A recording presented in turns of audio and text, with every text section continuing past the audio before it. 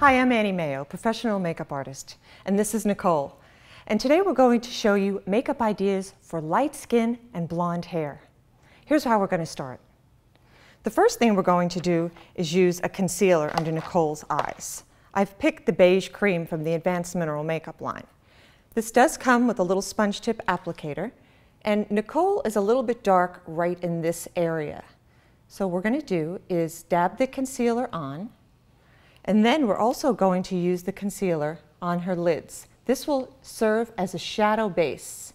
The reason why you use concealer is to add dimension to the face, so the light has a place to bounce off of. Then we're going to take our foundation brush and just blend it under the eyes, keeping the concentration on the inner corner and on this darkness right in here. Look how that just illuminates her face and also gives the face dimension. Next thing we're going to do is pick a beautiful color for her skin. I've chosen creme brulee. We take the creme brulee and we put a little bit on our hand. I like to use foundation brushes. You're going to get a much more even application with the foundation brush other than just using your fingers. Dip the brush into the foundation, work a section of the face at a time.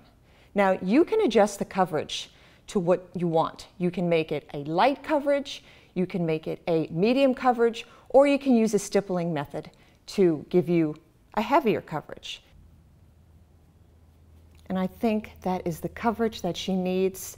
You're going to blend it down in the neck just a bit, just to give that neck continuity with the rest of the face.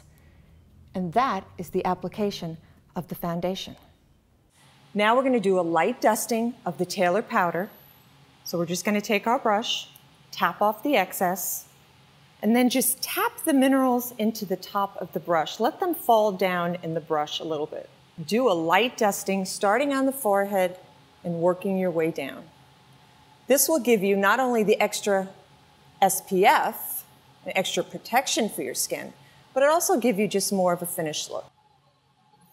Okay, so now we're going to look at our shadows.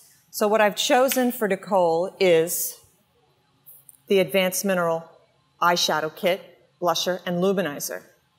We're going to use the nice natural colors because we are doing a very natural look. So take your shadow brush and dip it into the vanilla.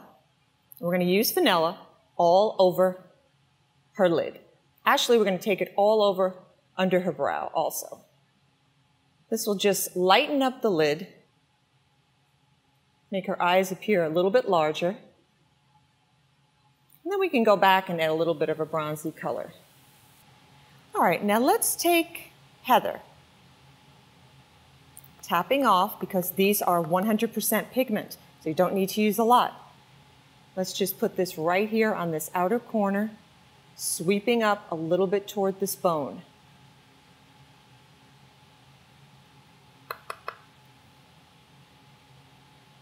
And look how I'm applying it on an angle on the lid, and then feathering it up to that brow bone. This will give you a nice, natural look.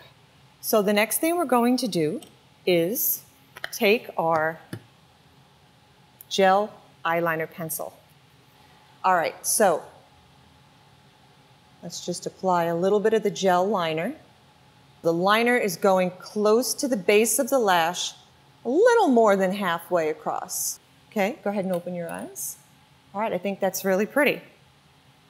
Mascara is next.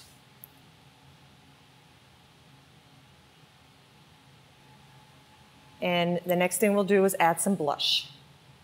So keeping with that theme of being very natural, what I'm going to do is take my foundation brush and using the cream luminizer in So Beautiful Peach, this will be her blusher. Now this has a beautiful luminescence to it. So just put it right on that cheekbone. Go ahead and give me a big smile, Nicole. This is where she would normally blush, the apple of her cheek, if she didn't have any makeup on. So we're going to start there and then work back into the hairline. We're also going to take a little bit of the cream luminizer and just give her a little bit of a halo effect around her forehead And then we're going to go to the other side. Big smile. And look at that beautiful natural look she's attaining. A little bit on the chin, a little bit down the center of the nose. It's just going to give you a little bit of color. Okay, now because we want this to be a very natural look, we're also going to take a little bit of the eyeshadow. Yes, the eyeshadow in bronze chocolate. Now remember, all the products are interchangeable, so you can use everything for cheeks, eyes, and lips. And apply a little bit of that bronze to the lips, lightly. And this will serve as a base where it keeps her lipstick or gloss on a little bit longer. And then we're going to put the cream luminizer directly on top of that. You can apply this with a lip brush, you could apply it with a foundation brush, you can even do it with your finger if you want. Given her a beautiful natural look. We've evened out her skin tone, her eyes pop, her lips pop, and she has that beautiful luminescence to her skin.